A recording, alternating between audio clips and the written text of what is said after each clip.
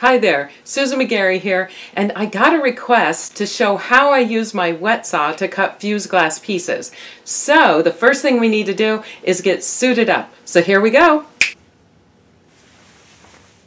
Alright, let's start at the top. I cover my hair to keep glass out of my hair, and I cover my eyes to keep glass out of my eyes, and I cover my mouth to keep glass out of my lungs, and I cover my ears to protect my hearing. And I wear that drywall painting suit to keep me dry while I'm cutting. And the rubber gloves just protect my hands a little bit. And I have the iPod there so I can listen to some music while I'm cutting. That's a picture of the drywall suit that I'm wearing. And this is how I package my iPod in a little Ziploc bag with the headphones sticking out of it there. And I just use a tiny clamp to clamp it on my drywall suit. And my drywall suit comes with a little hat, little hood there, so I can cover up just a little bit more. If I can find the zipper there, I'll zip it up a little bit. There we go. And now I am ready to go, ready to start cutting. Okay, here we are at my saw, and the saw that I use is a QEP. It's very inexpensive and it works great. This is about a year old. It's a workhorse, lasts forever. One of the great advantages is the saw blade is held from underneath. There is no arm on top. My old saw used to be an MK, very powerful saw, wonderful, very loud, but the biggest problem was the blade was held from on top, and so I was very limited with what I could cut with it. For a saw like this, the blade is held from underneath. The nut is underneath, the motor is underneath, so your blade is completely free up here. So if you wanted to cut something like a wine bottle that's pretty thick, the glass isn't thick, but the height of it is, you can go right over the blade without having that arm in the way. And if you have one of those saws that grabs from on top, you know exactly what I mean. So I prefer having it from underneath. It also has a water reservoir under it, but I prefer to bring in cold, fresh water. I put a 5-gallon bucket of water with a garden pump in it and pump the water up to this loc-y-kit. And I never really found a connection that worked for it, so I duct taped it together. It works great. And I hold it pretty much where I want it with a clamp, clamping the loc-y-kit onto the blade guard. Okay, the next thing about this saw is it comes with a guide. You can move the guide up here right where you want it. It's got a nice measuring tape down here. And always cut the same width piece of glass. But I don't always cut the same width piece of glass. And I don't want to constantly be moving this. So I will generally take this off, or at least move it to the side. And I put down a piece of duct tape. I usually use black duct tape, but I used this bright orange today so you could see it. And what I did was put it just about an inch away from the side of the blade. So my pieces will be about an inch wide if I follow that guide right there. But also, once I do that, I know that's an inch. If I want to then cut 3/4 of an inch or an inch and a half, I know that's about an inch. That's why I use that.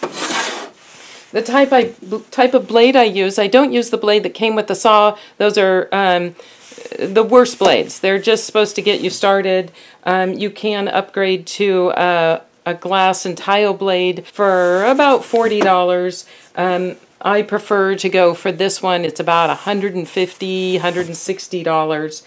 And it comes with a dressing stick. So I wanted to step away from the wet saw for just a second to show you the difference between the blade that I prefer and a standard wet saw blade. This is the one that came with the wet saw, and you can see it's been used a couple of times, but really it doesn't last very long. And this is the one that I prefer, and the one that I prefer is much thinner, and you can see that when I stand it up on end. And so I get better cuts, less chipping, and not to mention that this one lasts much longer. So now let's go back to the wet saw. This is called a dressing stick, and it's for sintered blades. And this is a sintered blade where the diamonds are embedded into the metal, and as they get sort of gummed up, you run this in there to clean out those diamonds. Just once, just run it in there and bring it out, and it's sharp again. And my blade will last me for hundreds or thousands of cuts. So to me this is a better deal because I do so much cutting. One more thing I add is a piece of plexiglass. It's just rough cut, very poorly cut. It doesn't have to be fancy or special. I just set it here to keep excess water from hitting me, but for today, and wrap my arms around it to cut. But for today, I won't use that so that you can see a little better of how I'm cutting this glass. Okay, enough talking. Let me show you how I saw. So it's going to get a little noisy, so I will lower the volume for you. Now I'll turn on the water. I'm going to aim it towards the blade so it keeps the blade cool.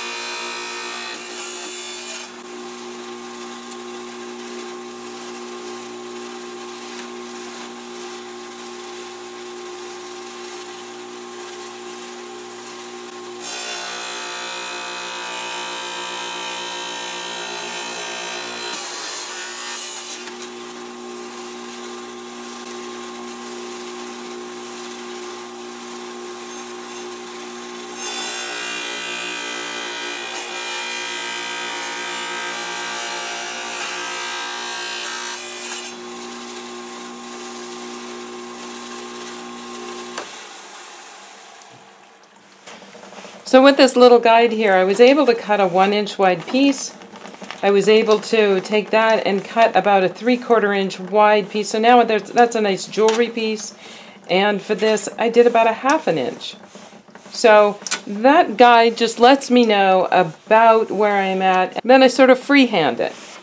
These two little pieces I decided to make into sort of triangles, and I made sure to keep a flat top on it, so when I glue my bail, I have somewhere to put the bail.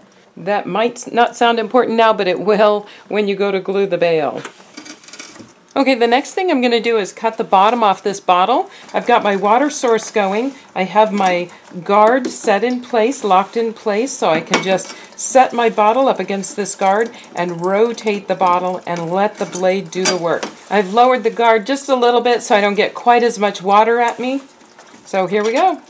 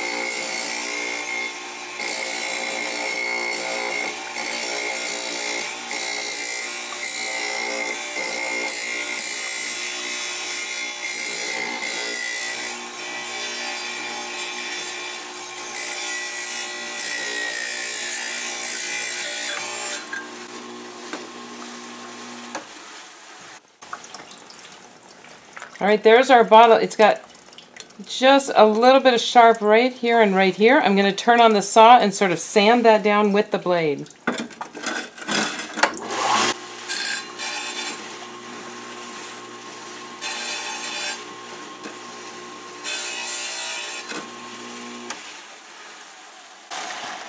There you go. It shouldn't be sharp at all because it has been sanded with the diamond blade.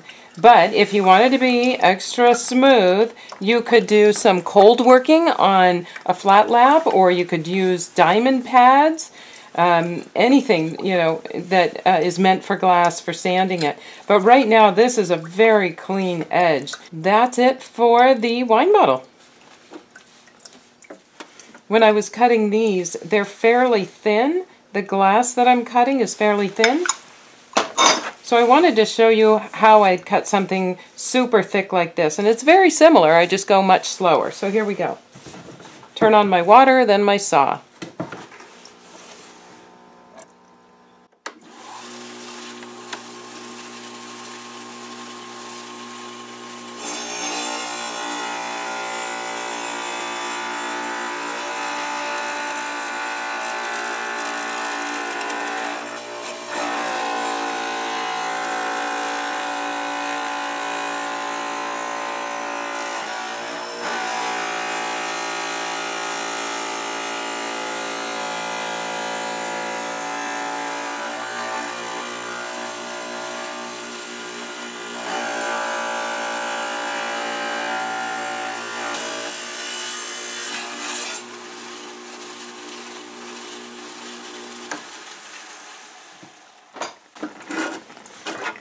So you can see when you're pushing something through that's very thick like this, you have to use a lot of pressure. I always want to keep my right hand holding the bulk of it, and my left finger is pressing against the blade, against the glass. I never want to put my finger here because this will chip off, or my thumb, because it may chip off, it's the weakest part, and this can stab into your thumb or your finger or cut your finger.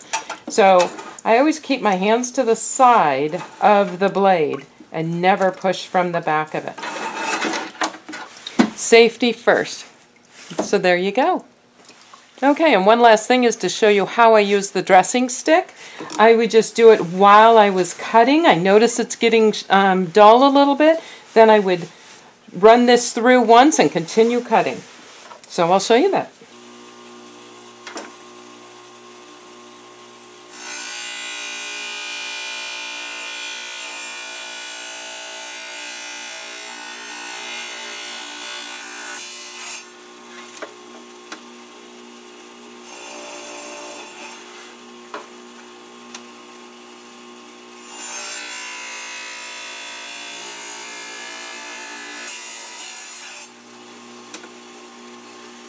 And that's how you use a dressing stick. If you like what you saw here today, hit the like button below. It just lets others know that you like this video. And if you'd like to see more of my videos, click on my name, the name of my channel, and then click on the word videos at the top. It'll show you all my past videos in the order that they were uploaded. But if you'd like to know when videos will be uploaded in the future, hit the subscribe button below, and to be notified the moment they're uploaded, hit the bell button right next to it. And you'll get a notification the moment they're uploaded. So thanks for joining me today. Bye, honey bunnies.